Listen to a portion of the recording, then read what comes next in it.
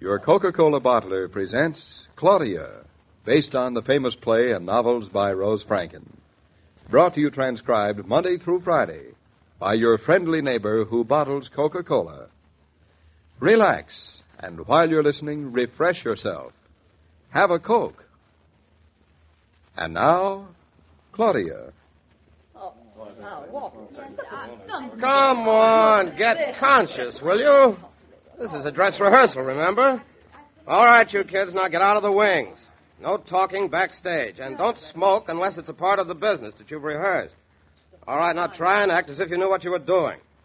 All right, let's go on from there. You know, Mama, I don't blame Varney for getting his dander up. It's not going at all well, is it? Maybe this is the way dress rehearsals go, David. Maybe. But from the looks of things, I doubt it. Frankly, so do I. It's pretty bad. I'm starting to wish we hadn't come. I feel pretty much the same. Between you and me, your daughter is no actress. Now, don't blame it on me. She's not my daughter anymore. She's your wife. She's my wife, all right. She ought to stick to being a wife. Are you going to tell her? Oh, heavens. Here she comes. Looks all right. This is her big scene. Hope she gets through it alive. I can hardly bear to look. Here I am, Stephanie. You wanted to talk to me? You bet I wanted to talk to you. Louder, please. I'm in the 8th row, and I can't hear half of what you're saying. There's no point in saying the lines at all if you can't be heard. All right, go on. I can hear Claudia. What is it? Right. You can stand there looking me in the eye and saying, what is it? What is it, Stephanie? I want you to leave this house. I want you... Oh, line, please. All right. Where's the prompter? What is this, a rehearsal or a picnic? Oh, never mind. All right, go ahead. I've got it. Oh, the stupid author. How can I memorize these dreadful, nauseating, banal, lugubrious cliches? It's just impossible, Jim. Look, oh, well. Just say the lines that you have and don't argue about it. All right, here goes. Yes, I want you to leave this house. I want you to leave this house and never come back. I thought that's what you were going to say. I'm ready to go. You're my sister, but somehow when I look at you, all the love and all the memories we shared, they're all gone. I'll go. You had this all planned, didn't you, Anne? I don't know. I don't know. I don't know. You don't know your part, that's the trouble. She knew it last night, Mama. Even I know the line. Well, if you know the line, of course you do. You've got the script in your hand. No, I haven't got it in my hand. I'm sitting on it. The line is, I don't know anymore what I had planned. Thanks. Go ahead. I don't know anymore what I had planned or what I meant to do or what I meant to say. All I know is that I'm ready to leave and I don't care if I never come back. Where are you going? I bought a ticket for New York this morning. If you like, I'll let you know where I'm staying. Anne, do you need some money? I don't need anything. You've taken away the only thing I ever really needed. I loved Guy, Stephanie. I loved him more than you'll ever be able to love anybody. But you have won him. He's yours. I wish you luck. You're going to need it. Pretty words. Oh, Jim, that's so inadequate. I need something else here, something I can get my teeth into, something with emotion, with bite. She's got her teeth in the scenery, if you ask so me. innocuous. Look, just get your teeth in the lines you have, and we'll worry about additional lines later. Please go on. Do you know Excuse me. Just say it. All right, What's pretty that? words. Do I speak now? Yes. Goodbye. You're very proud. Yes, I am proud. Very proud. For the first time in my life, I'm not afraid of you, and I feel I can manage without you. Goodbye, my beautiful sister. Anne, don't go. Don't leave me, Anne. Curtain, please. That's enough. It's as much as I can stand. Well, David, what do you think of that? Oh, mercy. That was absolutely terrible. Sean, you going back to see her? Yeah, you bet I am. Well, the pleasure's all yours. What are you going to say to her? Exactly what I said to you. Well, now, don't be too hard on her, David. Well, compliments won't help her, Mother. Maybe the truth will. All right, that's all for now. Take a 10-minute break. Then everybody back on stage. I want to go over some notes that I made on the run-through. Relax if you can. No, I don't suppose it went very well, did it, Jim? Went terrible. You'll have to do a lot better opening night if you want to take this show into New York. And I mean it. All right, now relax, everybody. 10 minutes, and then everybody back on stage. That includes backstage, too. David, you run along alone. I want to call up the house and ask Bertha if she needs anything for dinner. Mrs. Brown, I have a sneaking feeling that you are a coward. I do not deny it or make any excuses. Well, I'll go on back then. Any message for your daughter? What does a mother say at a time like this? A mother? What does a husband say at a time like this? Let's see, where is it? I can never find my way around these places. We should put numbers on the door. Oh, here. Dressing room 8. Oh, David Norton. Come to see your little wife. Hello, Miss Manners. That's right. Well, what do you think of her? Well, it's hard to judge a performance on its first dress rehearsal. Well, I think she's very interesting in the part. Yes, very interesting, and really potentially a very sweet little actress. What worse could you say? But I think she'll get by. You a cigarette? Cigarette? Yes, I think so. Your brand? Thank you. And you know we're all in there pitching for her. Yes, I know. Match, please. Thank you. You, going to be around? Just a little while. You know, I think if you and I talk this over between us, we might be able to help Claudia. So, do drop into my dressing room before you go. Yes, I will.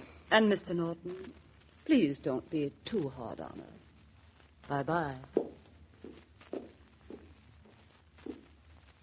Oh, wait a minute. It's only your husband. Oh, is that all? Come on in. Well, hello, you. Hello. Aren't you going to kiss me hello? With all that stuff on your face? Oh, it doesn't come off. I like kissing you, not an advertisement for lipstick. David, you look as if you have a headache. I'm not surprised. Have you one? No. Well, then you didn't... Come on, take off your makeup. Let's go home. Well, aren't you going to tell me how I was? Well, take off your makeup. Plenty of time to talk when we get home. Can I come in? Oh, come in, Mr. Varney. Oh. Hello, Norton. Hello, Varney. I'm dead. Anybody got a chair for me to drop on? Yeah, right over there. Well, that was the first dress rehearsal. We are sure not going to get far this way. Was it so terrible? Young lady, I think it's time you and I had a little talk. Don't go, David. Stay here. Well, just as you say, remember, I'm only your husband. Got a match? Yeah, sure. Cigarette? Oh, here's one. Well, yes, Mr. Varney? Claudia, what happened to you? What do you mean? I thought you were going to be good in this part. I thought you were going to be fresh and young and simple. I thought the audience was going to be on your side. And? You came out on that stage and nothing happened. No electricity. No excitement. No surprise. No, nothing? No, nothing at all. You looked as if you felt you didn't belong there. You looked like a sleepwalker. You looked as if you had to keep remembering your speeches. Well, you looked I as if did. you just... Oh, yes, you did. You looked as if you'd stumbled on the stage by mistake. Well, I didn't feel that way, honestly, Mr. Varney. I was starting to feel it was going pretty well. Well, take it from me, it didn't go very well. It didn't go really well at all. The whole thing reeked. Now, wait a minute, old man. Your star, Miss Victoria Manners, isn't one jot better. That has nothing to do with it. Well, why don't you go bawl her out? Now, one thing at a time. You don't dare bawl her out, so you're taking it out on Claudia. David, you don't have Now, to... personally, I thought Claudia was pretty darn good. You don't say. I do say. What's more, I'll have you know I'm not prejudiced. I'm always the first one to hop on her when she's wrong.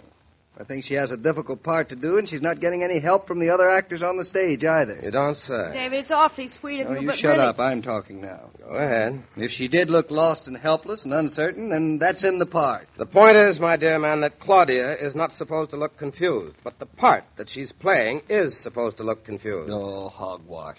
David, you're being awfully sweet, I'm not being sweet. Husbands should not be allowed in the theater. They're a pain in the neck. They're worse than mothers. I agree with you, but I'm here now, and you asked me to come to this dress rehearsal. It's not my idea. If you don't like Claudia in this part, I'll take her right home with me, and you can find yourself another actress. David! I told you to shut up. So now I'm getting my orders from you, Norton. You're darn right you are. I think it's high time you stop picking on my wife just because you don't dare pick on Victoria Manners. If you ask me, she's the one that's terrible. It doesn't matter how terrible she is. She's still the leading lady. Yeah, just as I thought. You scared to tell her. Well, I'll tell her for you. If you dare say one word David, to her... you wouldn't. Well, I'll think about it. But how would you like playing a scene opposite Victoria Manners, Mr. Varney? She'd be pushing you into the corner, stepping on all your lines, moving in on your speeches. She'd do everything she could to distract you and take the audience's attention away from you. I am only a director. All I'm trying to do is put on a play. Just put it on fairly well so that the audience doesn't hoot us out of the theater or sit on their hands when the curtain goes down. What do I get? Aggravation and ulcers. As for my wife, Mr. Varney, I think you're pretty darn lucky she's in your play. Oh, well, what's the difference? I just came in here to give her a mild criticism so she'll give a better performance. And, well, honey, all I can say is it must be wonderful to be married to a man who's in love with you. It is. Well, I'll see you on the stage if it isn't too much trouble. So long, Norton. No hard feelings, Oh, Varney. no hard feelings. But any time you want to take over the direction of this play, Mr. Norton, it's all yours. Well, I guess I told him a thing or two. David, you were wonderful, magnificent. Yeah, I was at that. That was quite a performance, I Darling, guess. why didn't you tell me sooner? Tell you what. That you thought I was so wonderful. Why, when you came into this dressing room 5 minutes ago, I thought you were going to say I was terrible. You had such a headachy look about you. Oh, I can't tell you how relieved I am that you think I'm so good. Thought you were good. Mama and I thought you were terrible. What? Yeah, Barney's absolutely right. Everything he told you was the honest truth. You mean I wasn't any good? I said you were terrible. What on earth made you think you were any good? You did? Well, you didn't think I was going to agree with Varney, did you, while he was insulting you? You don't think I'm going to stand by and let another man criticize my wife and say absolutely nothing? Then you didn't mean what you were saying? How many times do I have to tell you? Oh, my gosh. All right, now, young lady, it's up to you. And if you make a liar out of me, I will brain you. Well, you've made a liar out of yourself already. No, I haven't. You just get good, and that's all there is to it. That's all. You make it sound so simple. Darling, you can get good. I know it. Or I wouldn't have bothered lying for you. Oh, David, it's not easy, but it's so wonderful to try to live up to you. Even if you're one of those women who likes to shop, there are moments in the course of a buying trip when your patience and energy run out. At such times, you'll do well to look about for one of those friendly red coolers that invite you to shop refreshed. Pause for ice-cold Coca-Cola, and it'll be easier to finish shopping. Coke helps to restore your good humor. It brings everyone the pause that refreshes. Did you watch the dress rehearsal, Mr. King? Oh, I eavesdropped on part of it, Miss Manners. Well, what did you think? Well, I'd rather not say. Oh. Then you agree with David. I'll give you my opinion after the opening night on Monday. That's the only time it's really fair to judge an actress. Suppose Claudia will be so nervous on Monday, it'll be even less fair to judge her then. Well, we'll see. First things first, you know. Well, be sure to come around backstage to say hello. I will. Every day, Monday through Friday, Claudia comes to you transcribed with the best wishes of your friendly neighbor who bottles Coca-Cola. So listen again Monday at the same time. And now this is Joe King saying au revoir. And remember, whoever you are, whatever you do, wherever you may be, when you think of refreshment, think of Coca-Cola. For Coca-Cola makes any pause the pause that refreshes. And ice-cold Coca-Cola is everywhere. The parts of Claudia and David on this program were played by Catherine Bard and Paul Crabtree, and the entire production is supervised and directed by William Brown Maloney. And now, here's a word from your friendly neighbor who bottles Coca-Cola.